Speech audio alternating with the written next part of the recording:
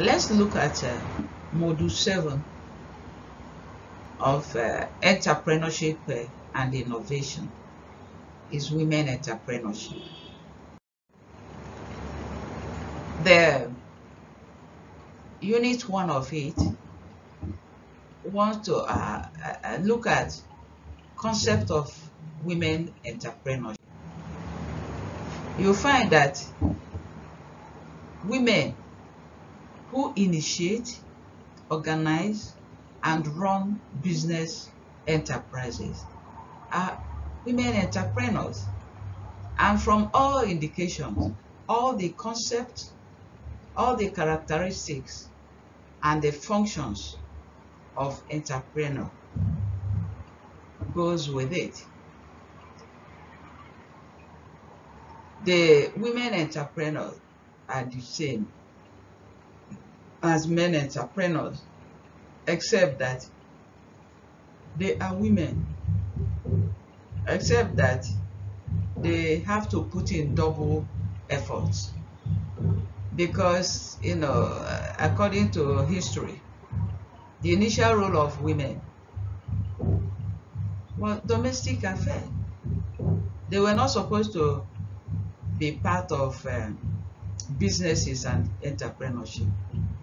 Women came in to start looking for contribution to the economy when men could no more fulfill their responsibilities to their families. So women came up to assist. So it's through education and awareness that women shifted from the kitchen to professional activities, including entrepreneurship. So women have the duty of balancing the family and their profession, and of course their other interests in the family, including their extended family relations. So women entrepreneurs are basically the women who initiate, who organize, and run business ventures just the way that men do, except that they have to balance the profession and the family life. So finally, we will say that since the turn of the century, that the status of women have been changing due to growing industrialization, due to urbanization, due to education, the high sense of mobility, and the social legislation.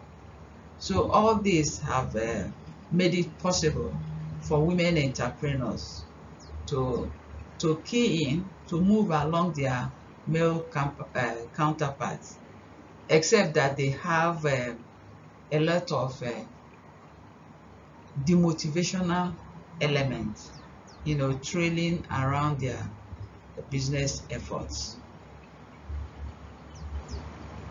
For now, we'll sign off here and look for the next.